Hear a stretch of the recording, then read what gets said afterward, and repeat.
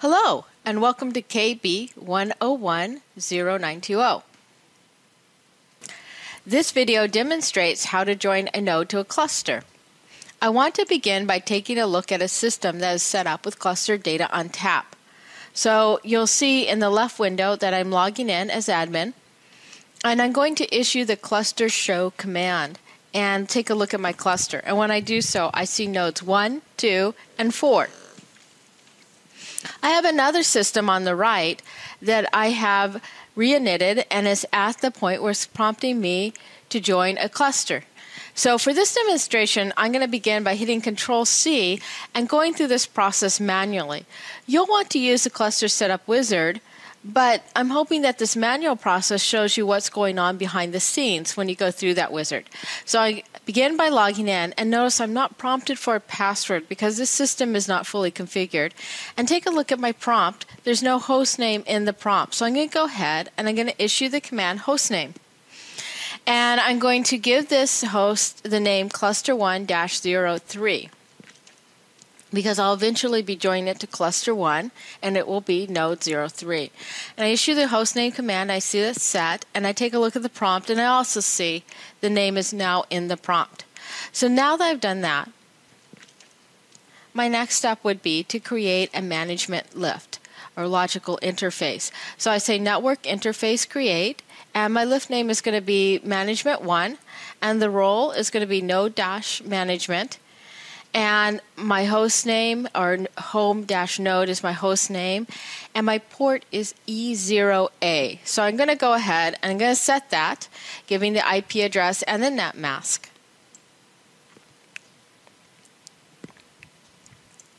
And then I notice that this is setting a routing group for me. But if I'm using 8.1, so it's Data ONTAP 8.1, I would have to do this manually. So I'm just going to show you what that command would look like. It would be network, routing-groups, route create, and I would go through that to set my routing group manually. Okay. The next thing I'm going to do, first I'm going to issue network interface show, and I'm just going to see that network management was set, so I have that one lift. And then I'm going to go ahead and I'm going to modify my data ports and my cluster ports so that they're ready for me to create more lifts. So I go ahead and I'm going to issue net port modify -role cluster, and I'm using the asterisk or wildcard to say on this system and all ports starting with E1, and I'm setting the MTU to 9000, which I always use for my cluster ports. So I go ahead and I do that, and I modify that port. And then afterwards, while I'm at it, I'm going to go ahead and create or modify some data ports. And what I'm doing here is setting the role for these ports. That's the modification that I'm making. So notice it takes a little bit of time, and that's fine. I go ahead and I let it finish up. And I see two entries were modified, which would be E1A and E1B. And like I said, I'm going to next issue the command net port modify -node cluster. That's my host name. And then port E0 asterisk, and I'm going to set the role to data.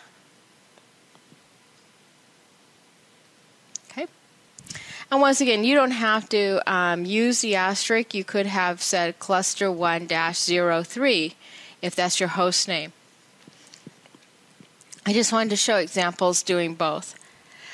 Now, once I've done that, I can then go ahead and create my list. So I'm going to say net int create -lift clus1 -role cluster -home node. And once again, this time I typed out the node name, or the host name, and I'm setting the port E1A, and this sets the address and it sets the net mask. So I go ahead and I can do that.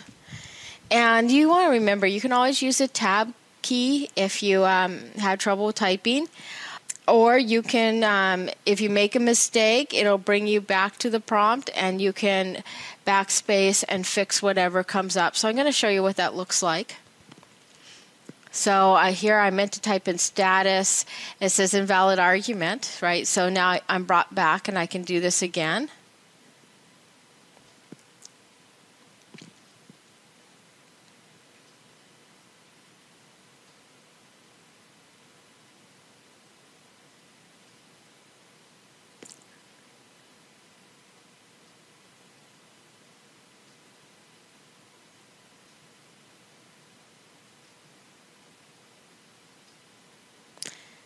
Right. And like I said, the tab is a good way to, if you miss something, to see what it was expecting you to type in, or what you should have typed in.